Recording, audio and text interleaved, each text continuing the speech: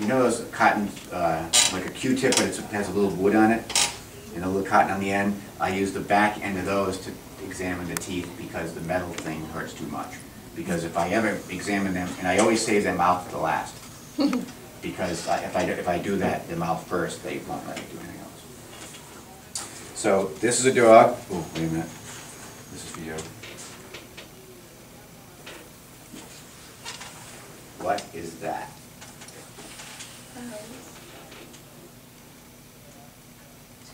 Right, that's the endotracheal tube going down. So that's what you saw in the X-ray. Remember, it was about that diameter in relationship to him.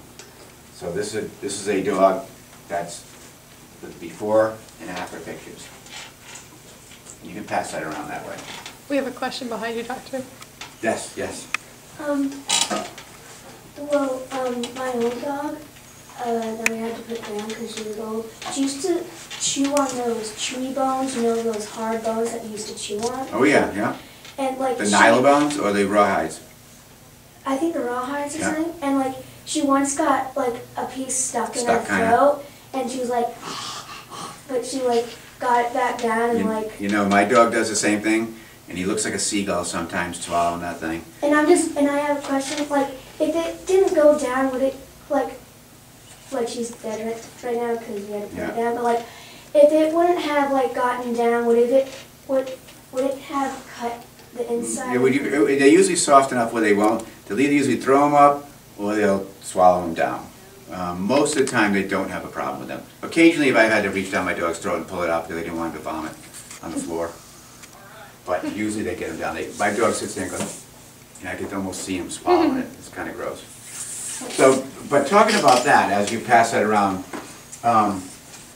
Dr. Walker had a dog come in about a year ago that came in flat out, almost dead.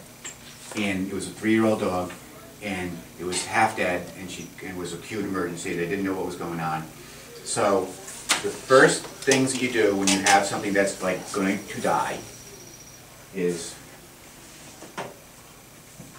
3 things.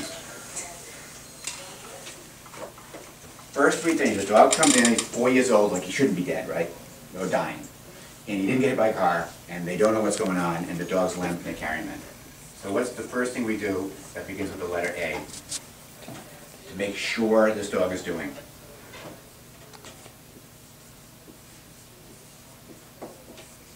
Airway, right? Make sure you get this dog some, like, you know, emergency stuff. So Dr. Walker took this dog downstairs. Airway is the first one. B, A, B, C. Breathing. C is cardiac. Like CPR. So cardiac. So Dr. Walker follows the ABCs. She doesn't think of the ABCs, but she just does it. So she brings him downstairs and is like, this dog's like, his color's bad, he's like purple, blue, he's going to die impendingly. So she gets him on the table. The dog doesn't need any anesthesia. She opens up his mouth, and in the back of his throat is a ball. Oh, jeez. But the reason he wasn't dead, because the ball would cut off his whole oxygen supply, right? And it was like this big. So why wasn't the dog dead? What did the ball have in it? Oxygen? Oh, is this? No. It did have oxygen in it, but how did it get oxygen through the ball? Maybe there's a hole and... Yeah, the ball had, you know those balls that have one hole on this side and they have the hole on the other side? The ball was stuck back in his windpipe, and when the ball would turn just enough, he could breathe through those 2 holes on either side of the ball. And then when he moved, the ball moved, it would stop him from breathing. So it was on and off where he could breathe. And Dr. Walker just reached down there, grabbed the ball, plunked it out, and the dog woke up and walked out of the hospital half an hour later. But that's a case where the dog's almost dead, and if you don't, you know, follow, but everything's pretty much follow the rules, you know, and not that you should follow every rule in school, but following the rules of ABC, what everybody's taught, these are the basic things. The first thing you do is airway, boom, open them up, and not listen to his, you know, a lot of times what would you expect? You know, you come in, well, the doctor will get the stethoscope off, listen to his heart and all this stuff, forget it. The dog's dying, you look. But and she never expected that. She was actually, when she looked down there, she was like, what the heck is that? you know, and then pulled the ball out, and the dog was great. So there's a lot of cool stuff and a lot of fun stuff that you get to do. You do get to see kittens and puppies and cats and dogs, and we do a lot of preventative medicine stuff, vaccinations, you know, checking for worms. We do cytologies, we do biopsies of stuff to find out what kind of cancers dogs have. We do chemotherapy, we do all that stuff. Do neutering and... Neutering and spaying, yep. Do you guys know what cytology is? Can you recognize that, what's in that word that you might think about? Like, Well, it's actually a C word. It's not a PSY. It has to do with fluids in your body. oh, So what does ology mean? On any end of word? a study. The study of. Oh, good job. The study of. So cytology is the study of cells, individual cells, or fluid analysis, looking at the cells in that fluid. And you can tell a lot by different cells. For instance, we had a cat that was in surgery 2 days ago, and it went in for a huge liver. The liver was big, we could see it on the x-ray, so we had to do an exploratory surgery. And the cat's liver didn't look good. The owner was contacted. They wanted to put the cat to sleep because it was not doing well. They put it to sleep. So you know what we did afterwards? We took a piece of the liver, cut it with a scalpel, and just took a glass slide, put the liver piece right on the glass side, and made it like kind of like a little, so it's wet and makes a little bit of blood and tissue. And then it just dries off. It's very thin, little thin film, dried off, stain it. And when we looked at it under the microscope, we could tell what kind of cancer that cat had in its liver. So we could actually go back in 10 minutes after they put the cat to sleep and tell that person they made the right decision, because the cat was not going to recover. It had cancer in its liver, and it was a thing that was not going to get better. The cat probably would have died like maybe about a week. Doctor, so we just need you about a half hour. Okay, so, Jan. All right, what did I do with my jacket? Are you good at following direction? I hope so. I'll try. All right. In my truck, which is parked right in the front, Okay. is a big white Chevy Silverado, 4 doors, big doors. On the passenger side, just boop the booper. And on the passenger side, there's a box, and there's a towel over the box. I need the box, and I need the towel. Be careful with the box. Make sure nothing opens. She's like, oh God, what is it? It's not so bad. Oh, so I gotta do this first before I forget. So, you guys get a hint of what we're gonna do now.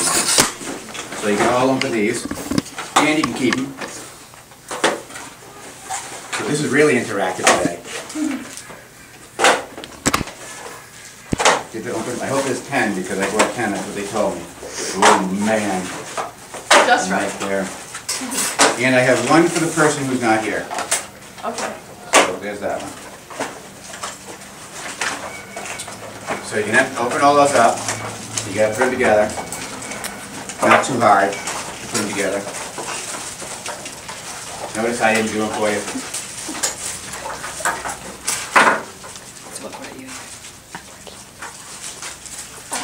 I heard your mom's mad at me because I don't work Saturday mornings anymore.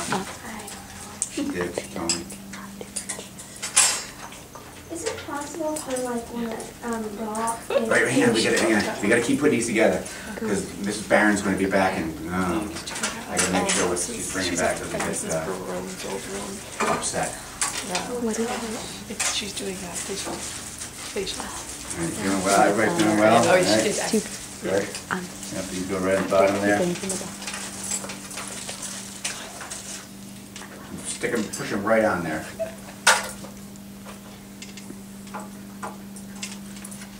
All right, I think the winner. All right, so, everything's good? Excellent? Nice? Nice? So, I want to show you this. When you put these on, okay? When you pick them up, see how they're just like this, they're straight in? Like this? So you want to take them and just go like this. They'll just rotate so that they come like this. All right? And this is, now you would think like when you pick these up, you put them on like this. You put them on so that they face outward, or else you won't be able to hear anything, okay? So you just go like this. And then you, to make sure it works, you can go. Alright, so stick those on. And then if you don't hear anything in both ears, you have to just turn it a little bit. So put them on and you can adjust them. Can you hear me? Now keep them on because you want to make sure both ears work. Just gonna tap that.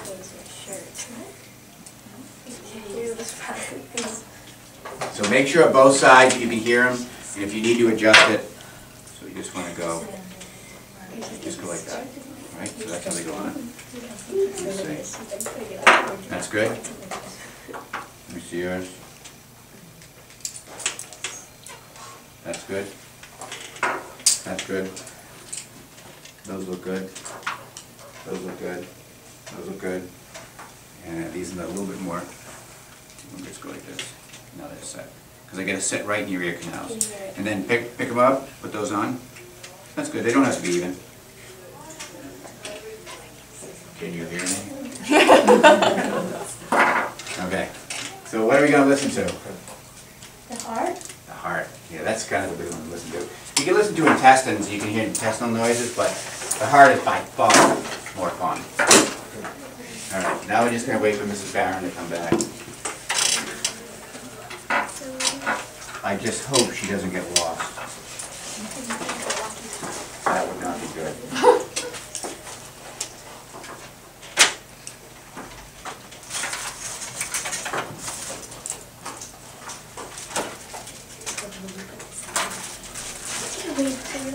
Alright, let's go see where Jim is.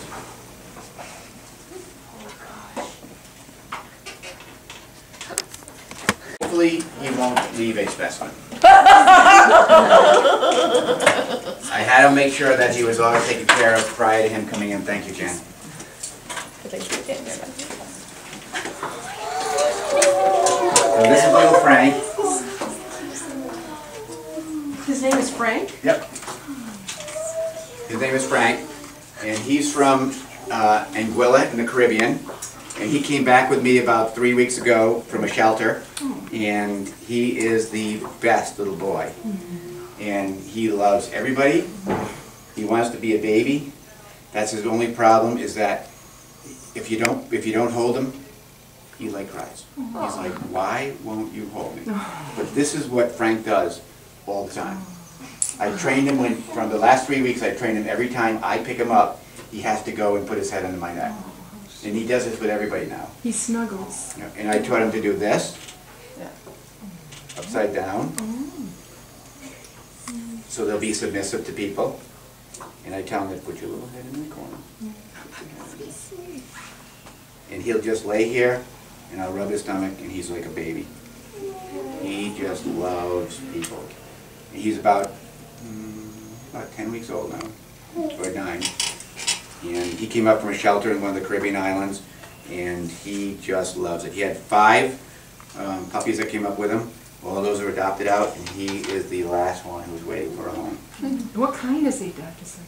He is not a kind. They're just dogs. Mixed. Dogs of dogs of dogs of dogs of dogs. They are, I have Kaylee, who's 4 years old, that I brought up 4 years ago. These dogs have no problem. No skin problems, no nothing. The purebreds, we're in business forever with them. But the mixed breed dogs like this, they never get They're like the Snoopies in the world, right? So just Snoopy's 16 years old. Mrs. Barron is a dog at 16. Oh, and she's a mutt. All right, so where's the heart in the dog?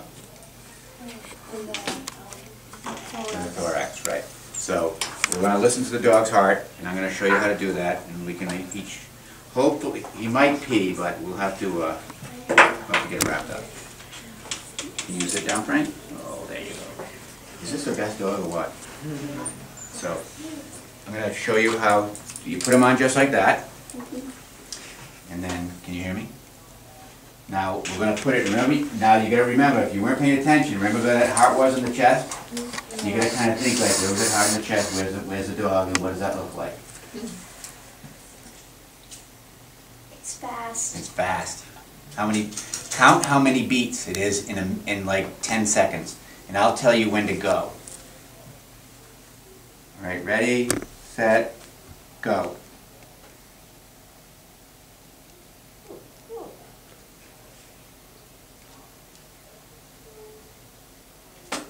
Stop.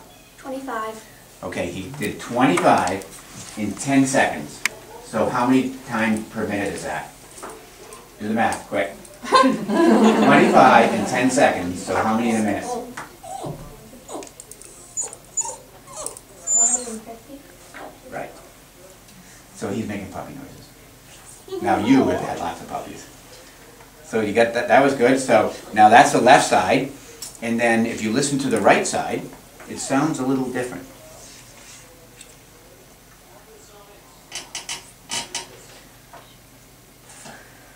All right. Okay, we're just going to pass Frank right down. I'll make sure he doesn't fall off, but he is the best.